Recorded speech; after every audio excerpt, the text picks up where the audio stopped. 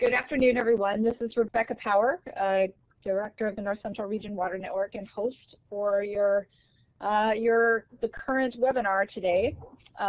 We are privileged to have Steve Cain join us from Purdue University and the Extension Disaster Education Network. The purpose of the current, which is the North Central Region Water Network's Speed Networking Webinar Series, is to introduce some of our great extension colleagues and our research colleagues to you in hopes of making linkages that produce more effective water research, extension, and management across the North Central region. So we will be starting here in a few minutes. Normally we have 3 presenters. Today we have Steve. He's enough for 3 people. And we'd ask everyone that's joining us to submit their questions for presenters via the chat box. And we will get to those after Steve's presentation, which will be between 30 and 40 minutes or so. We have a relatively light attendance today, so we may just go ahead and ask you to use your talk button and be able to ask your questions via the talk button. So we'll cross that bridge when we come to it. That said, we'll go ahead and get started with Steve's presentation. So Steve, if you just want to introduce yourself and go ahead and get started with your presentation. All right, thank you. And hello to those that are on here live and to those who will join us when it's recorded and distributed that way.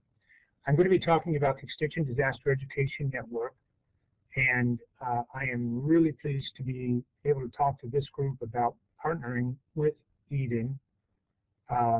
We are looking at, we're working with NIDIS, the Drought Monitor folks, with climate change centers, and all of that to try to see how disaster education fits into this bigger topic that we're all wrestling with now. And we're seeing it in Eden through the increased number of events. And I've been in the disaster business since the drought of '88, so I definitely feel like we are having increasing situations. A little bit more about myself. I'm the Purdue Extension Disaster Specialist since 1988. Eden Homeland Security Project Director, and that is a funded project through USDA NEPA to help Eden produce some of the things I'm going to talk about. And I'm also local. I'm with the West Central Indiana COAD. And COAD is a community organization active in disaster. I'm president of that. And then I'm on the state level. I'm on the Indiana Department of Homeland Security Foundation Board, in which we give about $400,000 away to emergency managers through a unique situation where we can donate to this foundation by paying a little bit more for our license plates. And believe it or not, enough people do that we have money to give away each year. Eden started back after 1993 when we had the Missouri and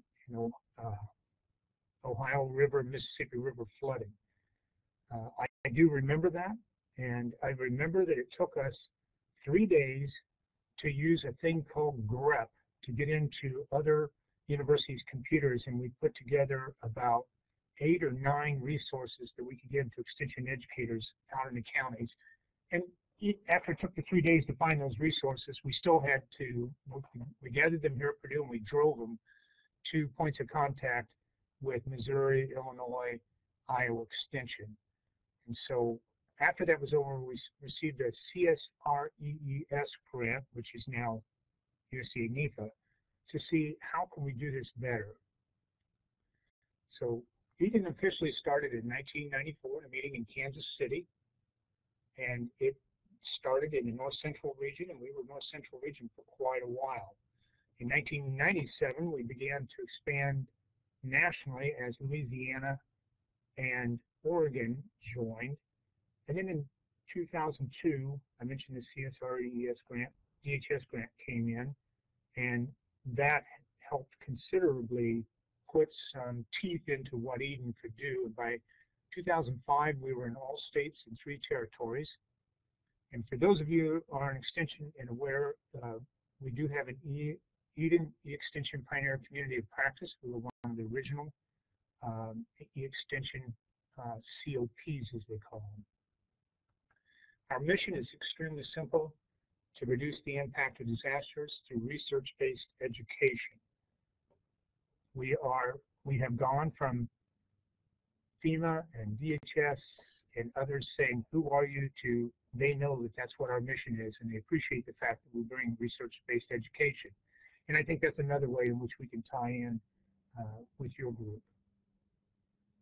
Furthering that mission, or backing that mission up, we're presenting interdisciplinary multi-state programs, linking federal, state, and local agencies and organizations. We do a lot of work at anticipating future disaster education needs, and again, that's another reason why a partnership here is so critical, so that we can all work together to anticipate the kinds of changes we're going to see. Providing timely communication and information delivery to meet audience needs, providing credible, reliable information. And that last bullet is so crucial to us, that Extension is a credible partner in counties, and we want to do everything we can to uphold that. Our internal goals, and I apologize to some of you who are not who are Extension. I'm going into maybe a little bit more detail, internal detail, to explain what Eden is all about. So our internal goals are to strengthen Extension's capacity and commitment to address disaster issues. And I think we've done a lot of that, but we have a long way to go. We also want to strengthen Eden's capacity to provide research-based disaster education. And we have some specific things I'll mention later that we're working on to do that. Our external goals are to enhance the abilities of individuals, families, organizations, agencies, and businesses to prepare for, prevent, mitigate, and recover from disasters. And you work with disasters, there's actually many phases of disasters, but these are the ones most commonly used, the ones I mentioned here. We want to serve as a national source for research-based disaster education. I will talk more about that as we get further into the slides. So who is Eden? And this is an important point that I must stress, that Eden is Extension. And it's the land grants and the seed grants that are members. So if you work at a land grant or seed grant institution, your institution is a member of Extension. Eden has delegates at those institutions, and it's the Eden point of contact who adds delegates in that institution. In a little bit, I'll show you where you need to go to look up your point of contact if you don't know who that is. We're made up of the 1862 and 1890 land grants, the sea grants, and then we actually have international members. The Philippines liked what Eden was doing so much that they started Eden for the Philippines, started at Bicol University, and we are looking at some partnerships with some Canadian institutions, but that's yet to come. And then, of course, we work very closely with USDA NEPA, and then they are members of Eden.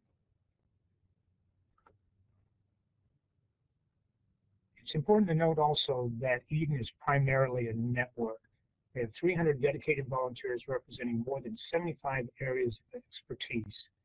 If I have a question about flood, I get on the Eden network and use our Eden delegates email group and send out my question, and within minutes I'm usually getting back some very good resources, either web pages or publications or very good direct answers to some of my questions. I was dealing with a really tricky flood issue in Fort Wayne, Indiana, in which there was some structural issues going on, and I sent an email out to the delegates, and I heard back from Missouri and North Dakota with with just the answers that the folks were wanting and helping them confirm that they knew what they were doing the right thing.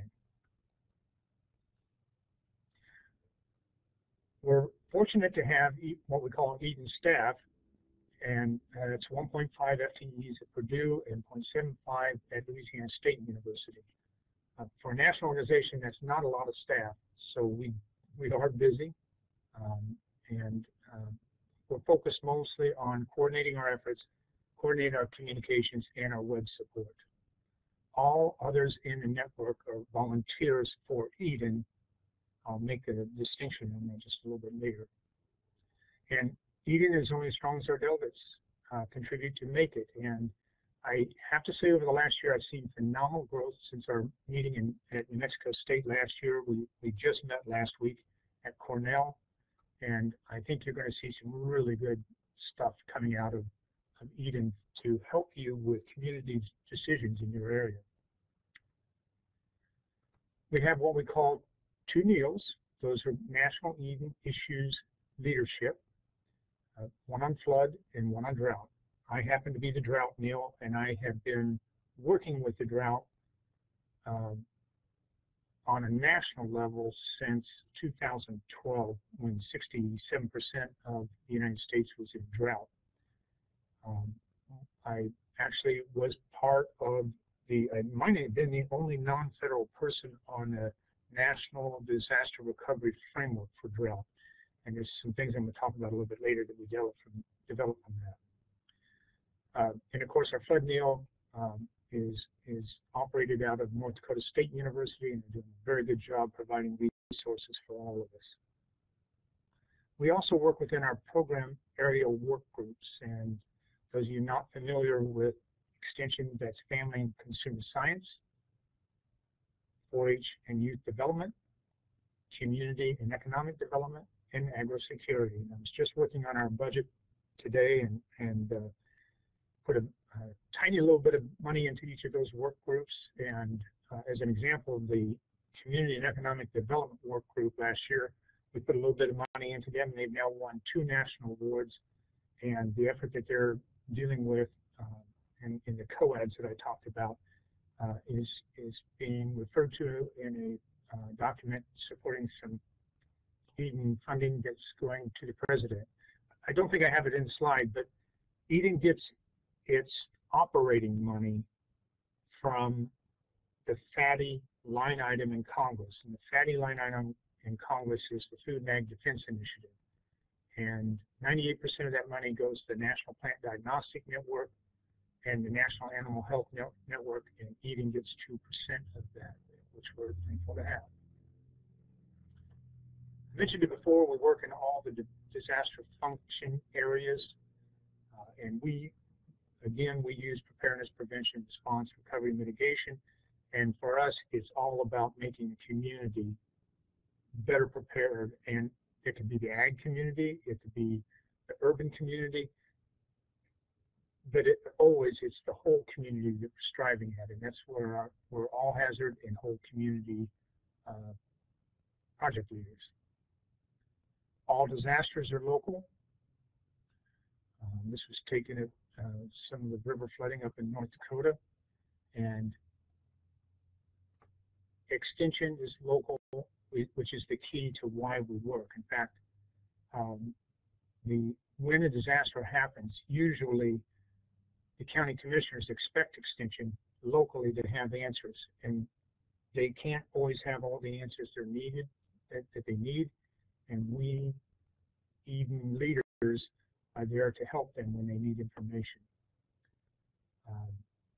We must prepare their families. We help prepare our offices, and there are some good office planning for disaster programs that are available through Eden on our website, and we can help prepare our communities. This is the current Eden National website, which is going through a change. It's going to look much different about 6 months from now. But I wanted to point out some items. Up in the upper right-hand corner, you see the state information with the drop-down menu. If you go there, you will find your point of contacts and who else is a delegate in your state. And of course, you can see we have top disaster topics. We have a lot of Eden courses. I'm going to highlight those. News and features, you can see where some of our conferences and workshops have been, and a resource catalog, which will be probably most of value to you. One of the programs, we did an agri-security workshop, 3 of them actually across the country in about 2006 or 7, I want to say. And one of the things that we saw that we needed to do is help Extension better understand how to strengthen community agri-security preparedness. And this program was funded through the FATI funds that I mentioned, and it has been used in about 25 states. We have trained trainers who can deliver it. We are adapting this program in Indiana to deliver by our extension districts in Indiana to communities. And when we say that, we want to bring as many from the community together as possible, from the health department to law enforcement to the agriculture sector, etc. And strengthening community agri-security preparedness and planning is a very strong program that we have. And if my contact information will be on here. If you want more information about that, let me know. We have online courses that we've developed. Plant biosecurity has been used worldwide. We were kind of surprised to get some people from Western Europe taking a look at that. Family preparedness, Ready Business, those are 2 programs that we worked with DHS and FEMA nationally to put together, and they're very, very good courses. The Ready Business prepares. We typically work with smaller business people who've been saying, I need to put together a continuity plan. And some of the feedback we get after they've gone through this 3-hour online course is they now have 75% of the plan put together, and they've been trying to do that for several years. So some very good online courses. We're expanding our collaborations. One of the ones that isn't on here that we hope will be on here is the Foundation for Food and Ag Research, FAR. They have funding to take a look at types of diseases and what kind of research we're needing when an outbreak like that happens, so that we have better information in the future. I'm not going to read through all the symbols here. We did work with the CDC this year to develop a zombie preparedness display at our state fair, and it's going to go around to children's museums in the next year. So I'm proposing, how about a partnership with you folks, and we'd like to talk more about that. I've got about 18, 19 more slides, and we'll be in question and answer period. So going forward, what might we look at? The Eden Exercise Committee is developing and has developed exercises for FEMA's Emergency Management Institute. That's a picture of it. It's in Maryland, and this is the EMI is where all the nationwide responders go to for training. We've now conducted 2 agricultural related exercises, and we're going to do another one next year. This is a place where, you know, our exercise committee could take a look at what you folks dealing with water issues want to inform first responders about. We were part of a White House roundtable on preparedness. If you haven't seen it, you might want to Google the 2016 National Disaster Preparedness Report for the President. It shows 37 areas in which we can improve, and many of them had to deal with too much water and what we did and didn't do to prepare for that. This was the first year we put research into our Eden annual meeting, and it was a good start, but we've got a lot to grow there, and we're trying to bring the researchers and extension together in that method. So, what can you do? Well, we'd love for you to share resources in the Eden database or by email. That's if you would become an Eden delegate. Encourage educators to work with county emergency management, learn ICS that's the Incident Command System, and NIMS, National Incident Management System, because county educators could possibly have a seat in the Emergency Operations Center. And I've served out of the Emergency Operations Center many a time.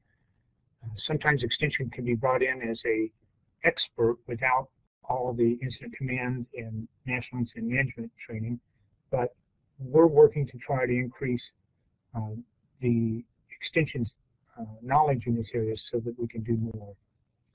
Develop institutional communication and continuity plans. Like I said, we have examples of those. Develop state and county disaster education teams and programs. And we would certainly love to be at the table to work with your group if that's something that you're interested in.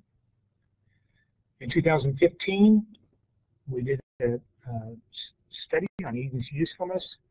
And when I say that NEFA provides us with funds, our survey showed that about the Eden delegates that we have spend between 10 and 50% of their time on disaster work. That's a big range.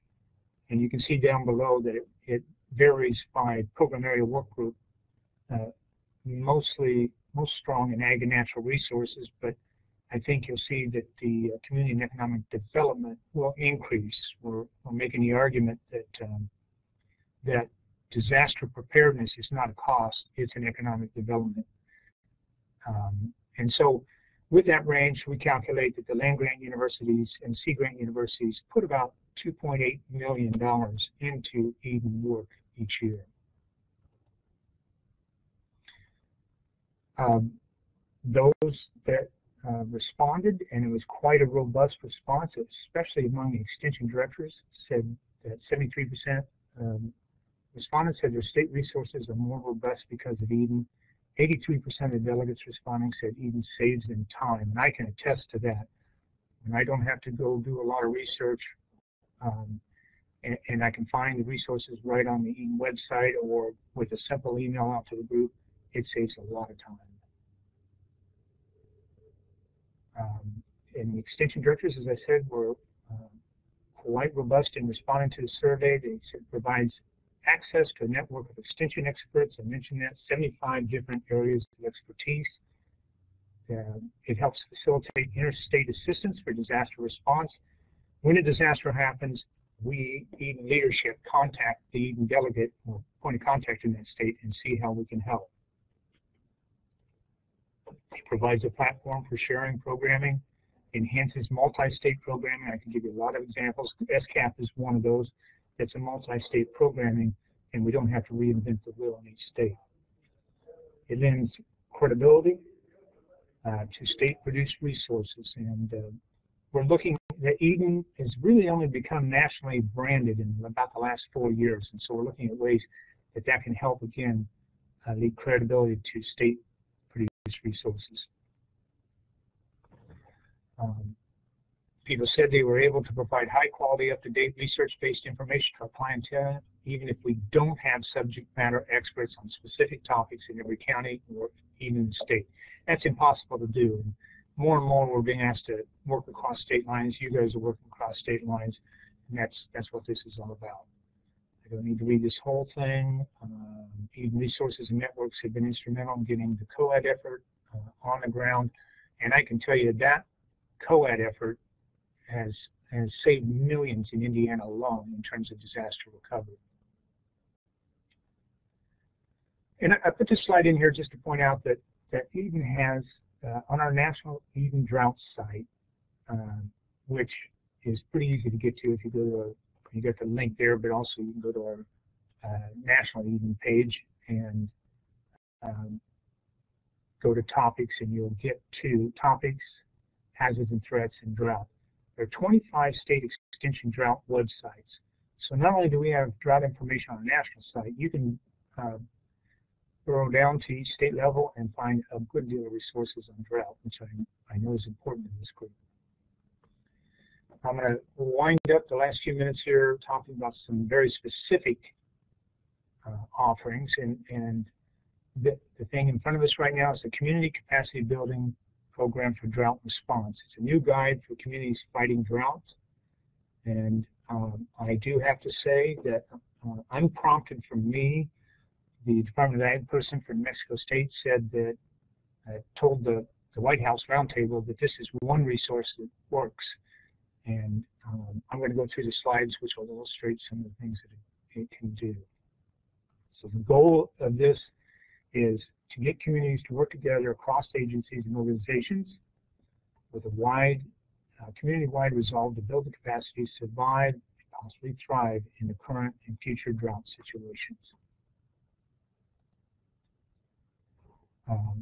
This work will influence the local FERA. I'm sure everyone here knows what that is, but I've noted it down below, threat hazard identification risk assessment, and that will feed the state FERA. These are actual findings in our pilots. It raised awareness of the importance of water, which just kills me when I've gone out to California in 12, 13, and 14, how many people didn't realize that their state water supply was so critical. The guide helped pollinate related community discussions. The results can be used in other projects and grant proposal. In fact, even right now, taking a look at this guide, and we're going to convert it to see how we can work with water-related disasters, flooding, tsunamis, and even straight-line winds kind of damage. It helped identify, record, and map locations for water distribution setup. And this was all done because of setting up a community program to take a look at these issues. It helped in development of memorandums on understanding. This is actually done in Socorro County, New Mexico, and it helped them collaborate with the state engineer because they had more specific guidelines, monitoring aquifers, water quality monitoring. And in New Mexico, it helped determine the need for desalination pumps, identify resources for future needs, public education on water, and explore watershed health programs. And it led to voluntary home water usage audits, creating a water conservation plan, educate and plan for agricultural producers. I think this is the last mitigation findings. Determine the trigger points in a drought. It's something that the drought early warning system is also addressing. Education on fire restrictions, create water storage, help them figure out what to do with gray water. And don't ask me the answer to that because I don't remember, but they came up with something. Wildlife water usage, foliage along waterways, and home and landowner water usage. I think that's the last slide on mitigation. So you can see from those slides that this drought capacity building guide is very useful. It's very difficult to use. It's difficult to get enough people to come together. And in the guide, it shows what expertise areas you should pull together. No community can ever get all the experts that they have there, but at least the leaders are aware if they have gaps where they can go to find other information. Okay. We also have what's been a very successful First Steps to Flood Recovery. You see the URL there. You can go there, and any of the information on this is free for your use. We also offer states the ability to adapt this to their state by bringing their institution name on it. This has been so successful, counting up, more than 80,000 of these publications have been distributed, mostly right after a flood. In Indiana, American Red Cross uses this as the first publication that they give to someone when they set up a shelter. Unfortunately, this publication, when a disaster happens, has a very short shelf life. I'd say about 4 days max, or at least it should be distributed before the person returns to their home, because it's got a lot of useful information for them to do. This one might be of special interest to you folks. It's planned today for tomorrow's flood, and it has 2 parts. The first half of the book talks about how to put together a plan for a flood and how to get your farm or your agribusiness set up so you're better prepared for a flood and anticipating some of the things that might happen. And then it also has how to respond to a flood. And it's a very good publication. It's available from the education store. That URL is kind of long, but it's there. If you can't find it, please send me an email and I'll direct you to it if you're interested. I guess that is the last of my slides. About 7 minutes early, and I'll be ready to take questions. Great, Steve. Thank you so much. I know I learned a lot, and I see we've got a couple of familiar folks participating with us. So we'll go ahead right now and take questions from the group. So you can either, again, you can either put them in the chat box, or I think you ought to be able to use your microphone and just, you should be able to see a talk button on the left-hand side of your screen, just below, as part of the audio-video module in the upper left of your screen. Okay, we have a question from Terry. What resources are available for working with teachers and students? Well, actually, that Ready Business course that I mentioned, that's a very good question. And but that Ready Business course is set up to work. In fact, all of those, if I can go back to that slide real quick, are set up so that you can use them in the classroom. As I mentioned, there we go, and I'll move this back to the last slide when we're done here. In fact, many junior colleges have used the Ready Business in their courses, and it's available for free. You download it and incorporate it in. I think the animal agro-security and the plant biosecurity and the On Guard would also be good resources to use in the classroom to teach students about how animal emergency management works, how plant biosecurity management works, and then how protecting our food works. And I point those out because those might be most related to water-related issues. And as I said, we are extension, but this year we added research as a topic area at our annual meeting. Some of the folks that work with us are academic, and they do have programs. I know Ohio State does. I think it was Oregon State has a program teaching children how to be better prepared for disaster. It's also a zombie program. So that's the long-winded answer, but the short answer is we have not, as Eden, done much as a national group to help you. But I know that if someone was looking for a specific resource to use in the classroom and we filled that question out to our 270 delegates, we would probably come up with a resource. And the second part of that is specifically the community preparedness curriculum for grades 4 through 12. We do not. Ours is mostly aimed at adult education or kind of 4-H education. But on the community preparedness, it's mostly adult education. Now, FEMA, on the other hand, I'm on their national preparedness group, and I can take that question to them and give back to you. So if you want me to follow up on that, I'm going to make sure I thought I had my information in here, but here's my email address, and I am pretty sure FEMA nationally has some curriculum on that can be used for grades 4 through 12.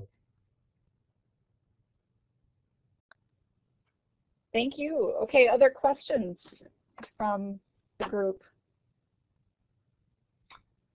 In fact, I'm going to be speaking with, I'm actually speaking kind of like this on FEMA's individual and public preparedness regionals a meeting of all the regional directors, and I can bring that up tomorrow. So we'll see what happens. Well, Steve, I have a question. So as you know, there are folks that work on water-related issues and extension, a diversity of water-related issues. Some of those are disaster-related, and some of them are not, or some of them might be considered, planning or, early preparedness, very early, like, soil health to mitigate drought and flooding risk. It's, promoting soil health isn't something we would typically think of as disaster response, certainly, or even disaster planning. That might not be the first thing that comes to mind. But I'm wondering, so as you think about Eden and Eden's role in water-related issues, have you had any early thoughts about, how the North Central Region Water Network and Eden can parse, how we cover water issues as extension? Mm-hmm. I can think of a lot of ways, and I got to give you my bias. At least in Indiana, we've made a whole lot of poor decisions about water management from rural to urban. And in fact, this is not agricultural, but we shouldn't even have any basements in northern Indiana. And probably 90% of our flooding is basements in Indiana. And so, that's a land use planning issue. But also expansion of urban areas. Kokomo, Indiana has had 3 floods in 4 years, and they've got a whole lot of concrete without a whole lot of water holding areas. I go from that to all the way to the other end of the extreme. There have been some projects taking a look at holding, using the tile systems in the winter to hold some water in the field and releasing it slowly so that it doesn't flood. So I think there's a lot of opportunity here, I work with people like Jane Frankenberger, who might be part of the group or not, I don't know, and some of the Sea Grant people here at Purdue in Illinois, and they're kind of the experts for me that I go to find out the answers. But I guess all I can say is let's work together. Let's figure out what this change all means and what resources we have that can help us get at an answer like that. Am I helping?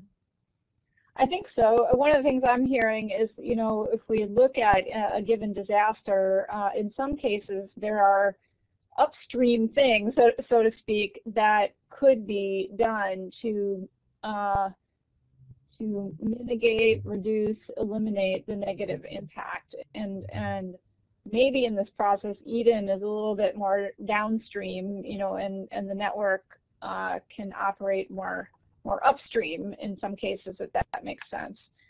And that we probably need to take a look at this on a case-by-case basis. Is that? Yep. Okay, perfect. We have a question from Laura, and Laura, I'm so glad you joined us. She's asking if you've worked with state climatologists at all. You can see her question there about the state climatologists being on state drought task forces, other natural hazard management groups. And some of them aren't extension employees, although some of them, like Laura, do have extension appointments. Mm-hmm. And I guess I should say this, while Eden has a national presence, Eden is no better than we are in each of our 50 states and 3 territories.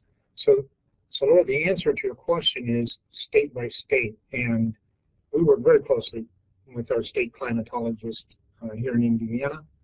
We would like to do more outreach programs with them, and especially I see it as we get our community organizations active in disaster going, we will have a hungry bunch of people wanting information and education. There's a classic example working with the state climatologist to help them make more informed decisions at the community level, which will impact agriculture and the urban area.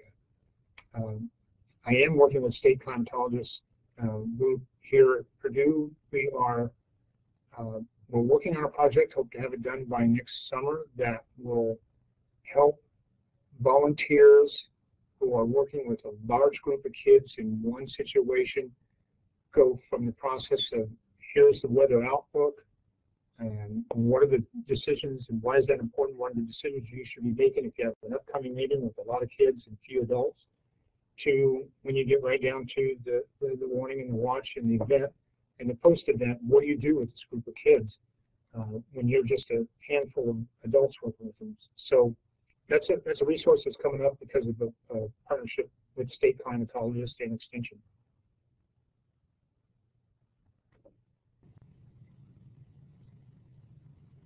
Thanks, Steve. This is Laura. And I have another question too. If you partnered with the National Drought Mitigation Center at University of Nebraska at all? Yes. Yeah, because I saw you had that community's drought response resource, and I know they have a Drought Ready's community workbook or program as well that they've developed, and it sounds like there's a lot of similarities between what they're trying to do and what you're doing. It is, and we actually use that as a resource to put ours together with their blessings. We also use the Sea Grants Resilient Community program.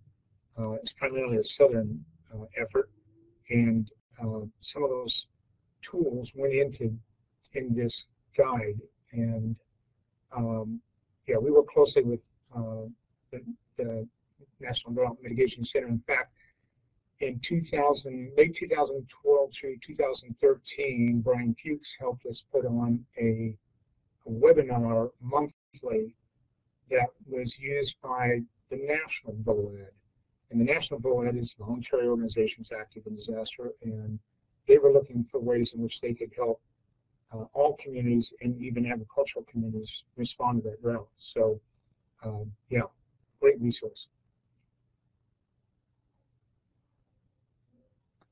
Steve, I was trying to multitask and access that community drought preparedness publication, and I didn't. It directed me to the Eden State Points of Contact for Wisconsin, which I'm happy to call Cheryl, of course. But is there a way that is that the best way to take a look at that resource? Probably not. Let me back up here a little bit. And I apologize for not putting the short URL in here, but if you go to our national page, and it's a simple URL, there we go, and I should have put the URL in here. It's eden.lsu.edu. LSU is Louisiana State University, and you all know .edu. So eden.lsu.edu. And if you look in the middle of this screen, you'll see home, topics, Eden courses, etc. It's a white line. It starts out black about 1/3 of the way down. If you hit the Eden courses button there, it will take you to all of our Eden courses, including this community capacity building guide. And you will have to register to download the materials. And the only thing we use that for is when we update materials, we want to let you know that we've done a revision or an update. It should be pretty easy to get to from there.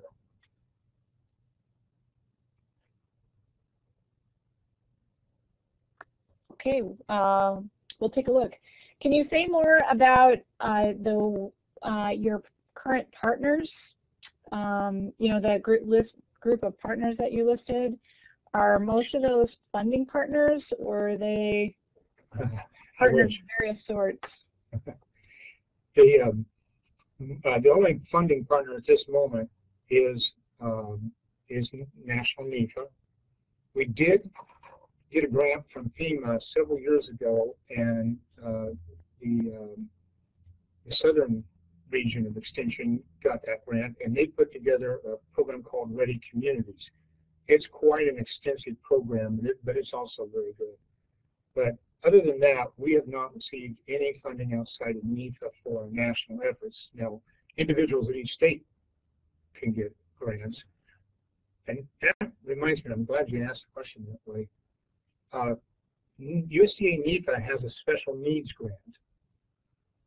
And if you Google USDA NEFA special needs, you'll find out more about that grant. And individual universities can team up with other partners and submit for that grant. It's every year. I think the deadline is in June. And those grants have been anywhere from a $10,000 or $15,000 planning grant up to a $150,000 working grant. And there are some tools, and tools that have been developed for even through that. I can't go through all those right now, but I think we used it to enhance the SCAP program I talked about. One of the issues, the two issues of that grant is that the submitting institution has to match 100% of the cost. But that institution has to show how it will help across state lines. And Mississippi State University got one of those grants last year, and what they're doing is they're taking a youth preparedness program and they're adding to it, and they're using the money to take it nationally. So the money can be all sent to one institution, which is important for that match, but the institution just has to figure out how to get that product out nationally. And that's a simple solution in some cases, is develop the product, work with us to brand it with your institution in Eden, and put it on the National Eden website. And so in terms of the partnership, that's a grant that's been underutilized, and not last year, but some years they've not had a lot of competition for the grant. I mentioned the Foundation for Food and Ag Research. They have sent out a call for proposal for $120,000 to take a look at ways of improving how we gather research in an agricultural biological event. That could be water related, it could be drought related. Who else? All the others have just been partnerships on sharing information. We work very closely with FEMA's community preparedness group to get information across. And then we also work very closely with FEMA when they come into a state. I see a comment in, let me scroll down a little. In New Mexico, there is so little buffer between plentiful water and drought. Awareness is stronger than in other states. Yes. And specifically in the county that they did it in, Socorro County, New Mexico, that's where they did their pilot of this program. And they're so up and down. I think I heard that they're in a good water situation this year, but and I think the other thing that happened in New Mexico is that their New Mexico Department of Homeland Security really gets the importance of agriculture, and I'm a little jealous. I think they put a lot of money into disaster preparedness. Yeah. Snowfall in the mountains. I think that's true for California too, so I understand their reserves. Other questions or comments? Other questions from the group? Okay, well, Steve, this has been really, really helpful, and one of the things that occurs to me is it would be useful to have you on a North Central Region Water Network leadership team call to, talk in some more specifics about opportunities. So we have the North Central Region Water Network has we don't call our folks delegates, we call them state points of contact, but they're essentially the same thing, except I think you sometimes have more delegates. We have 2 is the maximum that we have in water, but just to get together with that smaller group, and so those people are supposed to be nodes in our network, that help to translate, communicate multi-state issues and resources down back into their states, and then communicate state needs, up into a multi-state framework, or help us find the right people in their states, with particular expertise. If someone, someone from Wisconsin is looking for someone that has climate and extension expertise, I would say call Laura Edwards. She knows, she's the one to talk to you about that. So anyway, those people might be good to hash through some more specifics about how we might approach this. Yeah, and if you're looking for an expert outside of your state, even network may be able to help with that. Yeah, good point. Good point. Yep. And one of the things that's exciting to me is looking at that whole, being able to link up some of our expertise. Again, as I said, that's more upstream of the disaster itself, with some of the things that you do in more of the emergency planning and response. So we can have this whole nice chain of education and communication on a particular issue. It just seems like there's lots of opportunities there.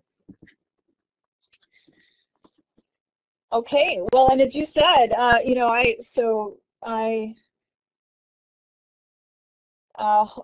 certainly would expect that we'll have more people taking a look at this online. We had a relatively short lead time on this one, and we really appreciate your time, and I know this is going to be the start of some great additional extension programs. So this webinar will be up in a week or so, and I'll just go to our final slides here. So here's Steve's contact information, which I think he also put in the chat box. And then, we will have this webinar up at northcentralwater.org and also on eExtensions, on eExtension.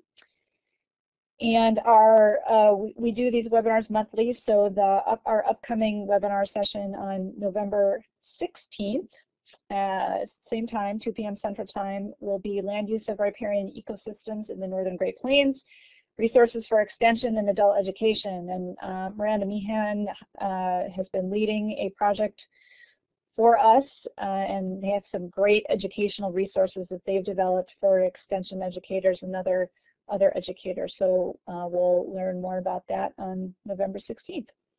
So thanks again, Steve, and thanks for joining us, and we'll certainly be in touch soon to talk about next steps.